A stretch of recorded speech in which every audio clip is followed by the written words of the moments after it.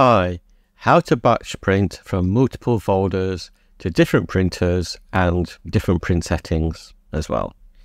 So to do this, you need to install Batch and Print Pro. The free trial is on our website. So once you have it installed and started up, click on Options menu, Directory Monitor Setup.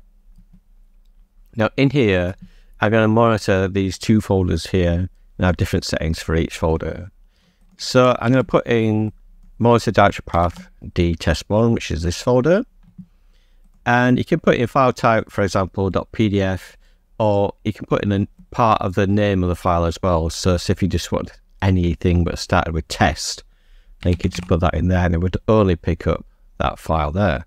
I'm just going to leave it blank to print anything in there. It can be any type of document, it can be like Word documents, Excel files, things like that, or PDFs. In this case, I'm going to use PDFs. So I need to activate monitoring. I'm going to monitor, say, every 10 seconds for a new file appears. I'm going to set my printer for this one to any printer you want. I'm going to set it to this as an example. And then once you finish your setup, you can click Add to Monitor List.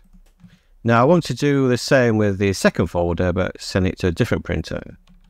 So I'm going to put in DTest2, and I'm going to set up a different printer. You can use the same printer if you wanted to as well.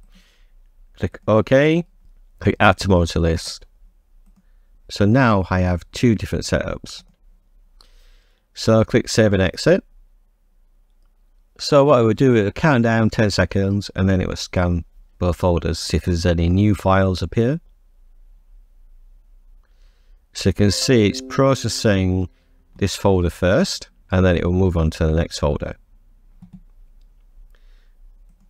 So if I click on the printer queue, I can see if I sort by submitted, I can see that it printed these in order as they are, and then it moved on to the next printer, which is these files here, which is what's set in monitor there.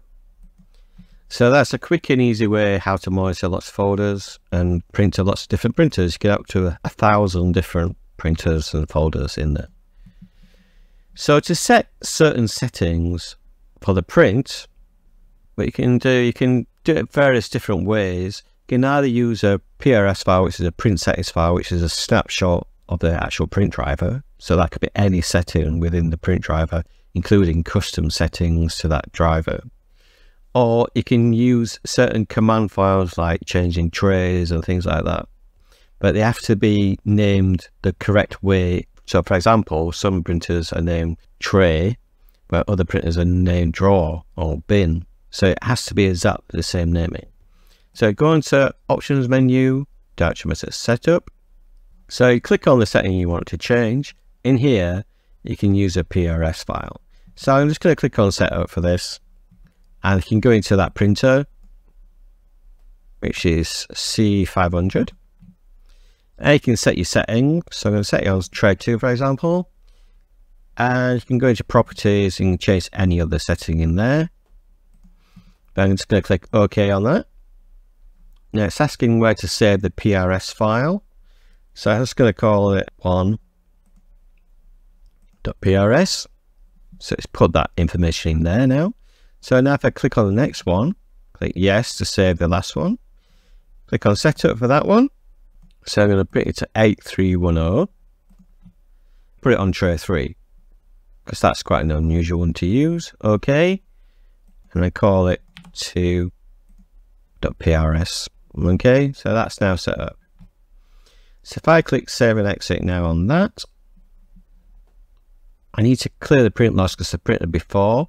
This stops it from repeat printing. So I'm going to click clear print log and it will repeat print. As you can see, it's putting the PRS file first to set the actual printer, and then it will send the files afterwards. And same with the next printer. So if I go on to the printers again now,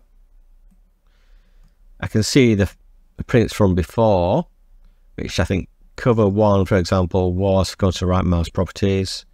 It was set at tray 1 before. Well, now it should be set on tray 3, I think, for that one. So I've got to properties of the new file. You can see it's set it to tray 3 there. So if I then go onto the other printer, so you've got the previous, submitted and recent. So on the previous, it was set to auto select, but now it should be set to tray 2, which it is on the printer. And like I say, you can change any print settings, so you can change the paper size and things like that in the PRS file. So that's a quick and easy guide on how to monitor multiple folders to print to multiple printers.